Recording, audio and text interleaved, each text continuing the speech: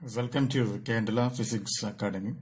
ഈ വീഡിയോയിൽ നമ്മൾ ഡിസ്കസ് ചെയ്യാനായിട്ട് പോകുന്നത് കാറ്ററ്റ് കാറ്റഗറി 1 നവംബർ 2019 നടന്ന പരീക്ഷയിലെ മാത്സ് ക്വസ്റ്റ്യൻസ് ആണ് നമ്മൾ ഡിസ്കസ് ചെയ്യുന്നത്. ക്വസ്റ്റ്യൻസ് നോക്കാം. What is the 10th number of the series 2, 5, 11, 23, 47. അപ്പൊ നമുക്കിത് ചെയ്ത് നോക്കാം. ഒന്നാമത്തെ നമ്പർ എന്ന് പറയുന്നത് 2 ആണ്.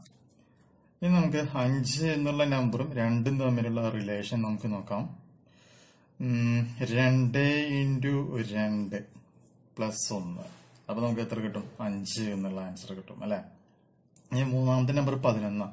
അപ്പൊ 11ന്റെ ഫോർമാറ്റ് നമ്മൾ നോക്കുകയാണെന്നുണ്ടെങ്കിൽ 5 × 2 + 1 ചെയ്തു കഴിഞ്ഞാൽ 11 കിട്ടും. അപ്പൊ അങ്ങനെയാണെങ്കിൽ 23 നമുക്ക് ചെയ്ത് നോക്കാം. 11 × 2 + 1 23. അപ്പൊ അങ്ങനെയാണെങ്കിൽ അടുത്ത നമ്പർ നമുക്ക് നോക്കാം. 47.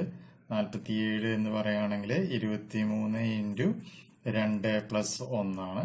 അങ്ങനെയാണെങ്കിൽ അടുത്ത നമ്പർ എന്ന് പറയുന്നത് 95. അപ്പൊ എങ്ങനെയായിരിക്കും?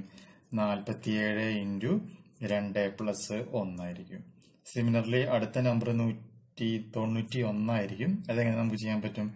95 × 2 + 1 ചെയ്ത് കഴിഞ്ഞാൽ ദെൻ അടുത്ത നമ്പർ ഇതേ ഫോർമാറ്റിൽ ചെയ്യുകയാണെങ്കിൽ 383, 767, 1535.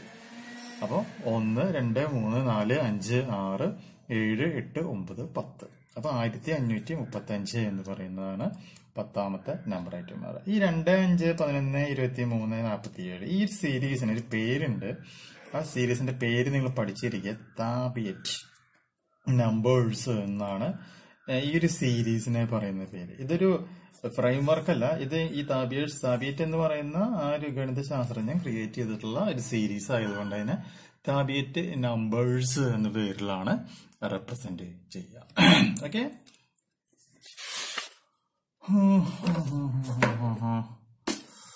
അടുത്ത ക്വസ്റ്റ്യൻ നോക്കാം. 7.345 ഡിവൈഡഡ് ബൈ 0.07345 എത്രയാണ്? ഞാൻ നിങ്ങളുടെ അടുത്ത് മുമ്പ് കണ്ടിട്ടുണ്ടായിരുന്നു.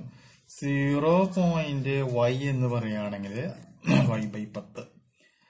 0.0y വരികയാണെങ്കിലോ y/100.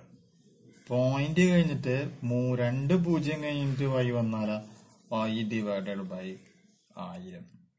മനസ്സിലായി? അപ്പോൾ പോയിന്റ് കഴിഞ്ഞിട്ട് 3 0 ഉണ്ടല്ലേ. അപ്പൊ നമുക്ക് എന്തായിട്ട് മാറാം? 7.345 ഡിവൈഡഡ് ബൈ 1000 എന്ന് നമുക്ക് ഇതിന് എഴുതാൻ പറ്റും. ഹോൾ ഡിവൈഡ് ബൈ ഇത് പോയിന്റ് കഴിഞ്ഞിട്ട് 1, 2, 3, 4, 5 0. അപ്പൊ 7.345 ഡിവൈഡ് ബൈ 5 0 1, 2, 3, 4, 5. ഇതിപ്പോ a/b divided by c/d format ആണ്. അപ്പൊ a/b ഡിവൈഡ് ബൈ c/d എന്ന് വെച്ചിട്ടുണ്ടെങ്കിൽ ad ഡിവൈഡഡ് ബൈ bc ആണ്. അപ്പൊ എയുടെ സ്ഥാനത്ത് ഇതാണ് ബിയുടെ സ്ഥാനത്ത്, ഇതാണ് സിയുടെ സ്ഥാനത്ത്, ഇതാണ് ഡിയുടെ സ്ഥാനത്ത്. അപ്പൊ റീഅറേഞ്ച് ചെയ്യുമ്പോൾ എന്തൊരു മാറും?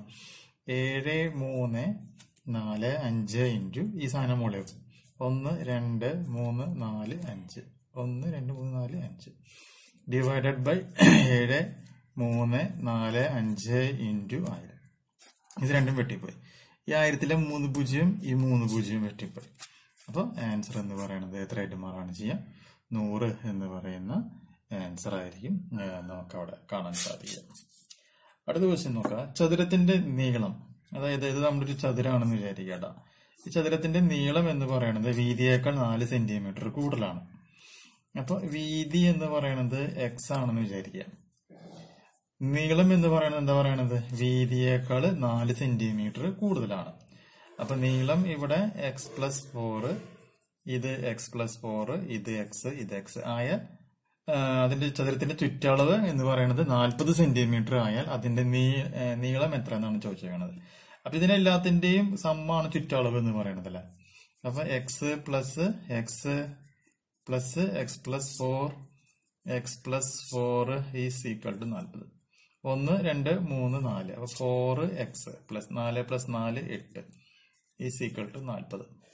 അപ്പൊ 4x ഈസ് ഈക്വൽ ടു 40 - 8 എത്ര വന്നു? 32. അപ്പൊ x ഈസ് ഈക്വൽ ടു 32/4 4 32. അപ്പൊ എക്സ് എന്ന് പറയുമ്പോൾ എത്രയായിട്ട് മാറി? 8 സെന്റിമീറ്റർ ആയിട്ട് മാറി. അപ്പൊ 8 എന്ന് പറഞ്ഞപ്പോ എന്താണ്? വീതി. കാണാൻ പറയണത് എന്താണ്? നീളാണല്ലേ. അപ്പൊ നീളം എന്ന് പറയുകയാണെങ്കിൽ അപ്പൊ എന്തായിട്ട് മാറും? 8+4. 8+4 എന്ന് പറയുമ്പോൾ എത്രയായിട്ട് മാറും? 12 സെന്റിമീറ്റർ എന്ന് പറയുന്ന ആൻസർ നമുക്ക് കിട്ടും. അപ്പൊ 3 ക്വസ്റ്റ്യൻസ് ആണ് നമ്മളിപ്പോൾ ഇതിൽ ഡിസ്കസ് ചെയ്തിട്ടുള്ളത്. പ്രോബ്ലംസ് മാത്രമാണ് നമ്മൾ ഡിസ്കസ് ചെയ്യാൻ ഉദ്ദേശിച്ച് തൽക്കാലം ഇപ്പൊ ചെയ്യുന്നുള്ളൂ. ഓക്കെ.